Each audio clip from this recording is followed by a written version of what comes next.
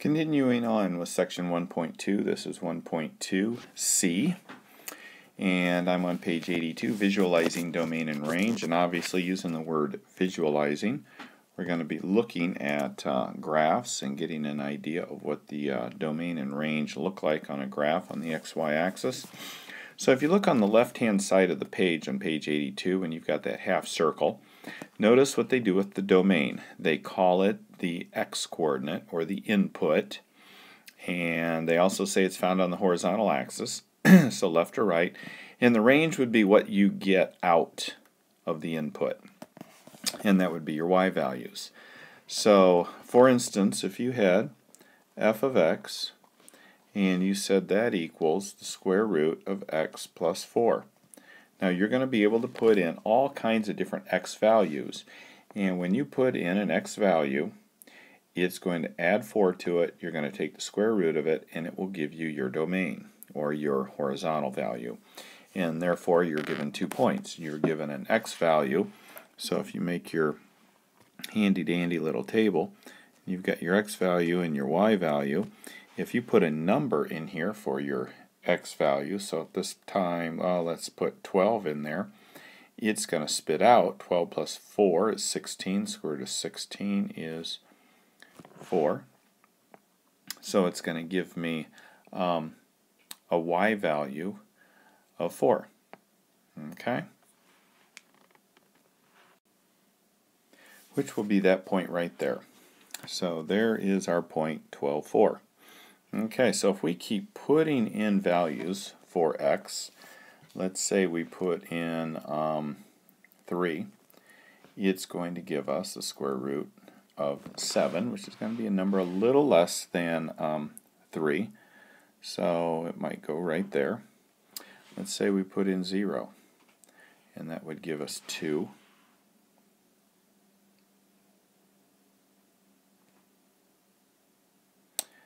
And let's put in, well, in fact, I guess what I need to do is 3 square root of 7 would actually be 3. Square root of 7 would be closer to 9 up here. And then I put in 0, and it gave me a 2.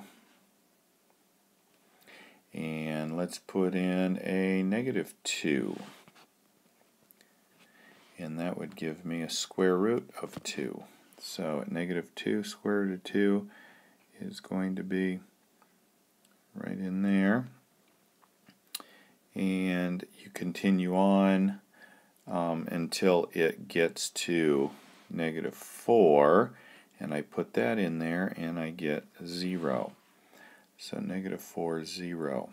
Okay, that is the graph of that radical right there. So this is going to be my domain, this is going to be my range, and then I can go ahead and graph that. And one of the things I know is that if I put a number less than negative 4 in my graph, so let's say for instance I put in a negative 5, and I add 4 to that, I get the square root of negative 1, which is an imaginary number, which means I cannot graph it at this point. Later on we'll be graphing these, but right now we're not. So I get negative 1. So that is not a real number, so that doesn't work. So I can't go past negative 4 for my domain. So I can be up to negative 4, but I can't go past it, and I can go into infinity that way. Which means my range, if I can't go past negative 4 here on my or on my horizontal axis, I can't go below 0 here, can I? Because if I put a negative in, it would give me a negative radical, which does not take me down here. So my limit for my domain, my point for my domain would have to be, I can't go any further than 0. I can be at 0, therefore that kind of squared off, and I can go in a positive direction into infinity. So this is my domain, and that's my range for that particular drawing. Now if you look at B on the bottom of page 82,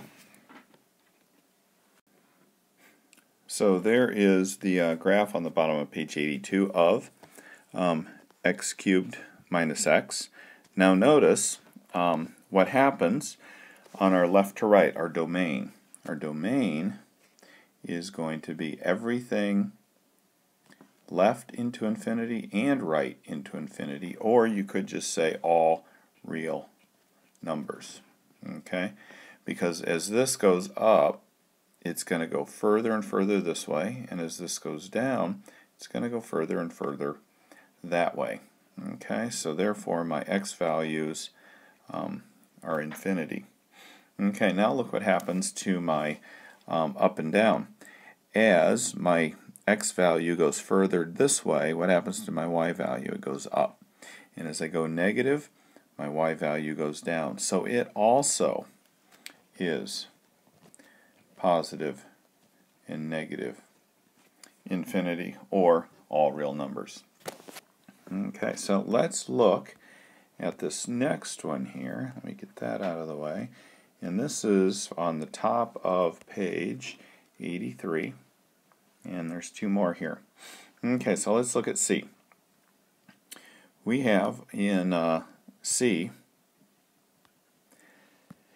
let's see, left to right. What happens when we go left to right? Well, we go negative infinity this way. And look what happens when we get over here. We get closer and closer and closer to 2, but we never get there. That's what this represents. It represents that we never get to 2. So our domain on the left-hand side means we go to negative infinity and we go to 2, but we never go to 2, so therefore we have it rounded. Now when we look at the right side of 2, this blue line here, it gets closer and closer to 2 as y gets larger, but it never gets there, and this line goes into infinity. So what we have for this one is we have a 2 and positive infinity, and that's a union. They're both part of the equation. They're both part of the equation, so they're together. So we can either use numbers less than 2 or numbers greater than 2, one or the other. Okay? So when we look at the y values, get rid of this, the range, look what happens here. How far down can I go? I can go into infinity, and I can go up to infinity. But the problem I run into is this red line right here means that my y value can never hit 0. See what happens? As my y value, or as my x value gets bigger and bigger, my y value gets closer and closer to 0, but it never gets to 0. As my y value gets bigger and bigger, my x value gets smaller and smaller and smaller, but this line never crosses my x line. So that means that my range, my y value, is going to go from negative infinity to 0. So it's going to go from down here, negative infinity, to 0, but it never gets to 0. And it's going to union with 0, because again, it never touches 0 here. Never touches 0 here, but it goes up into infinity. So we're going to make that infinity. So we've got negative infinity, 0, unions, 0, positive infinity. Okay? Same kind of thing happens over here on this one.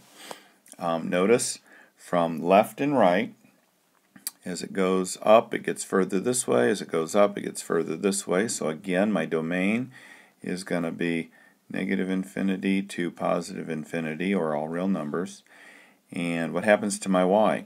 It comes down here to negative 4, In fact, it even touches -4 in 2 places, and then it goes up into infinity this way. So my range then is -4 inclusive to positive infinity. So that would be my range there.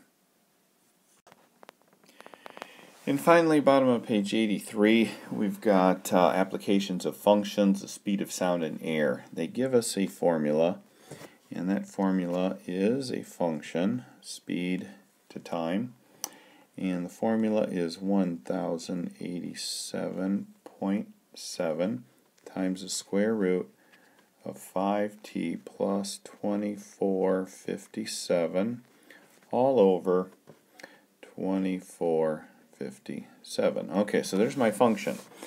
And they're saying S is feet per second. Find the speed of sound and air when the temperature is 0, 32, 70, and -10. All they're asking you to do is find S of 0, S of 32, S of 70, and S of -10. So all you're going to do is take 0 and plug it in here and get your answer. And that will be your y value.